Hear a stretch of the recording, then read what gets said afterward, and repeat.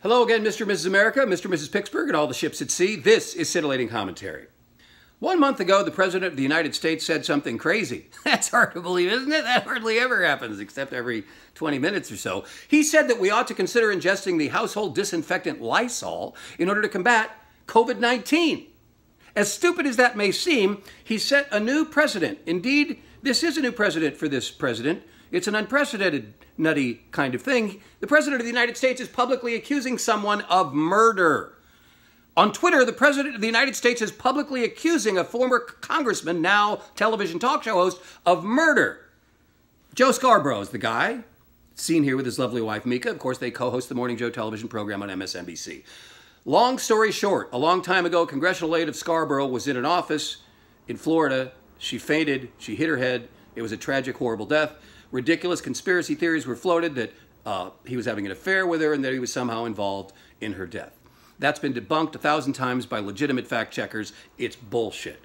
Except if you're the stable genius, I think maybe Joe Scarborough did something. I think he had an affair. I think he may have been involved in a death. I'm pretty sure this cold case should be revived. This idiot is publicly accusing someone of murder.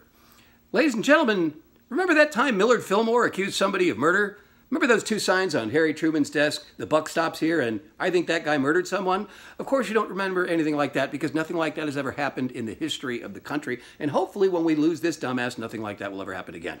Let me ask you a question.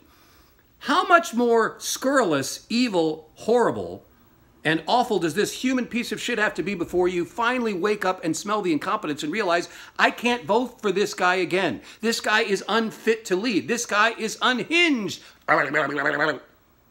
Seriously, does he actually have to shoot someone on 5th Avenue for you to wake up and smell the incompetence? And would you even give a shit?